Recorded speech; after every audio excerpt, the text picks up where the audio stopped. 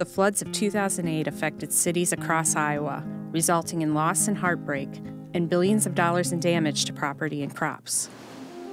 Iowa legislators decided to act and establish the Iowa Flood Center at the University of Iowa.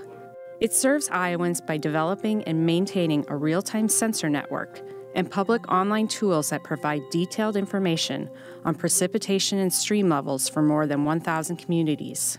That's where we turned. Water was all the way up to 2nd Avenue, all the way up through there. That was all underwater.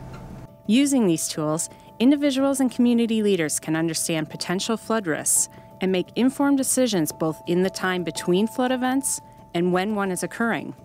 That's the low property in question. If the Wassapiticket River would dry up for one day, if our board and our elected officials would allow it, somebody would build a house right smack dab in the middle of it. There's a proposal to put a 29-home subdivision back in to put people in harm's way.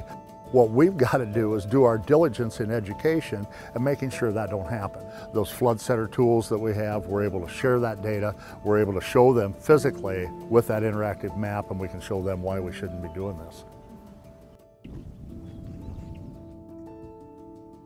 They mounted to the side of the bridge.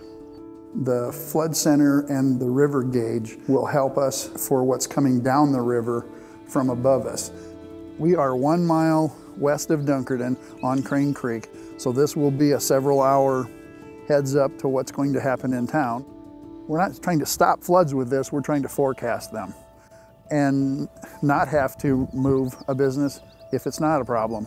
But when you don't know, you have to be ready.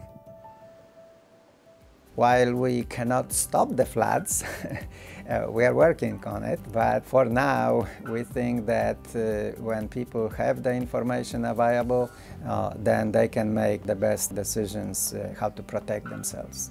IFC's research and reputation helped secure over $100 million from the U.S. Department of Housing and Urban Development for cost-shared flood mitigation projects, like retention ponds. To date, there are 150 practices in place. I think it'll hold 40 acre-feet or close to that when it's filled up, and it'll deter that from going down and taking out the old county bridges. Collaborations up and downstream help solve problems the Iowa way, together. There is always more work to do. Future efforts hope to fill in current gaps in data with more sensors. This is a weather station that we have here on our farm. It's kind of right in the middle of our fields, and it tells us the rain, the ground temperature in the spring, which is pretty important, and while we're spraying, it's important to have the wind on location so we can make better management decisions based off of that. The Iowa Flood Center is still the nation's only academic institute devoted solely to flood research. As a leader, it sets an example by providing the best tools to Iowans for flood forecasting and supporting efforts to build resiliency into the landscape through mitigation practices.